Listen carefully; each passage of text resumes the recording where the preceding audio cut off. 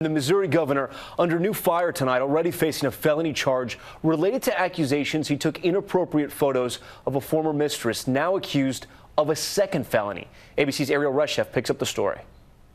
Embattled Missouri Governor Eric Greitens tonight facing a second felony charge, putting his political future in peril. The once rising star in the Republican Party. I'm Eric Greitens. If you're ready for a conservative outsider, I'm ready to fire away.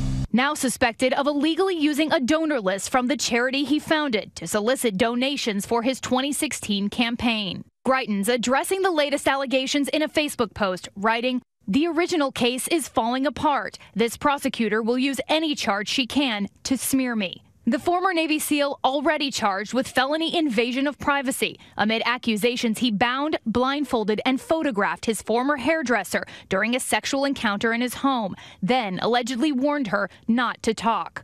I want to say again what I've said from the beginning. This is a political witch hunt. The married father of two admitting to infidelity, but vehemently denying all claims of violence or blackmail. This was a private mistake that has nothing to do with governing and shouldn't be about politics. The top Democrat in Missouri is calling for immediate impeachment hearings, saying Eric Greitens' short tenure is about to come to an end. The only person who doesn't understand that is Eric Greitens. But Tom, Greitens says he's looking forward to his day in court and is confident his name will be cleared. All right, Ariel, thank you.